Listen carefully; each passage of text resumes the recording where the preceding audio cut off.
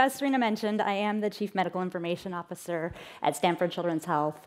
I'm also a pediatric ICU doctor and helped co-found one of the first ACGME-approved clinical informatics fellowships. This is the world that I live in as a physician. It's also one of the worlds that I work in as a clinical informaticist. And I want to take a moment and make sure that you all understand what I mean when I'm talking about clinical informatics.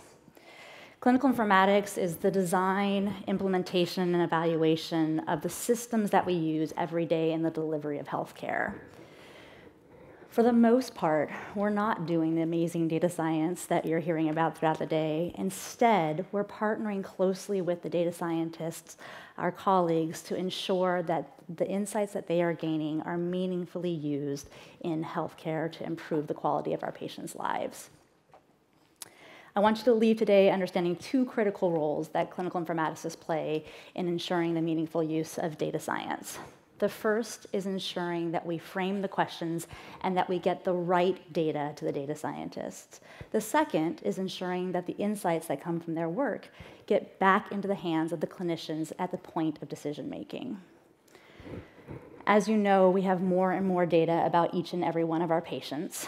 In the ICU, we have more than 200 data points per patient per day that are generated in the EHR alone. It is critical as clinical informaticists that we make sure that the right data from those systems gets to our data scientists, that they understand the meaning of that data, and they understand how that data impacts our decision making.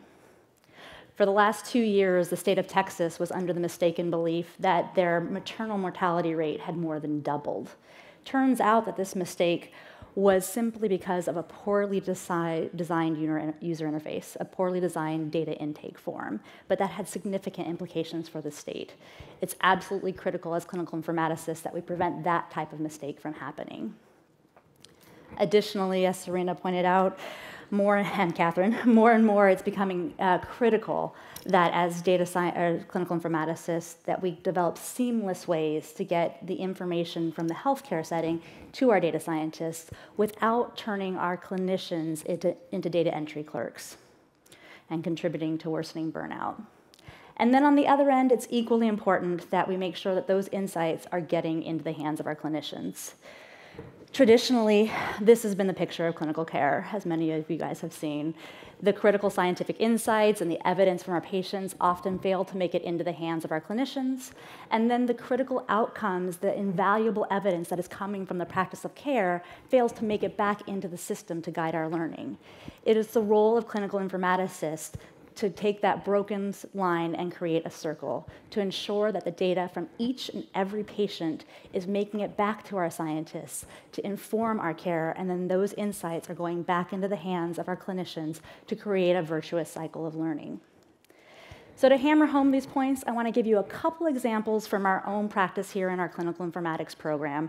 These examples highlight both the pitfalls and the potential for clinical informatics to enable a true learning healthcare system.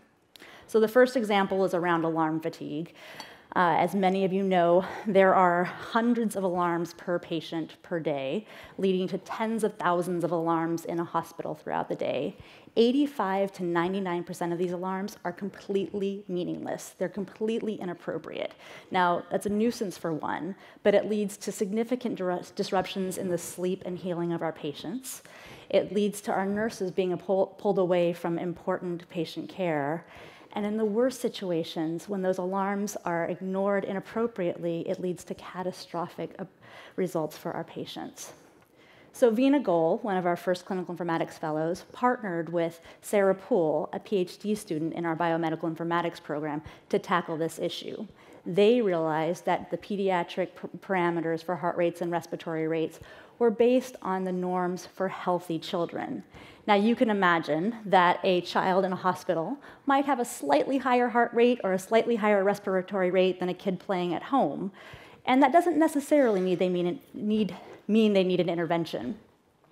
So what Veena and Sarah did was evaluate the data from 7,000 of our hospitalized pediatric patients and create new norms for hospitalized children. They implemented those new norms into our physiologic monitors and significantly decreased the heart rate alarms but significantly increased the respiratory rate alarms. They were surprised and understandably disappointed, but this is where clinical informatics comes in. They had to go back to the clinical care setting, understand the flow of data throughout the wards, and understand the workflows of the nurses working in those wards. It turns out, despite the orders that are in the electronic health record, that the respiratory rate alarms on the monitors were set according to a default by age that were much wider than the printed parameters. So taking this information into account and taking the information from their data analysis, they created new respiratory rate alarms and significantly decreased the inappropriate respiratory rate alarms without any unintended consequence for our patients. The second example I want to talk about relates to care of our premature infants. Hyperbilirubinemia or jaundice can have significant toxic effects for developing neonatal brains.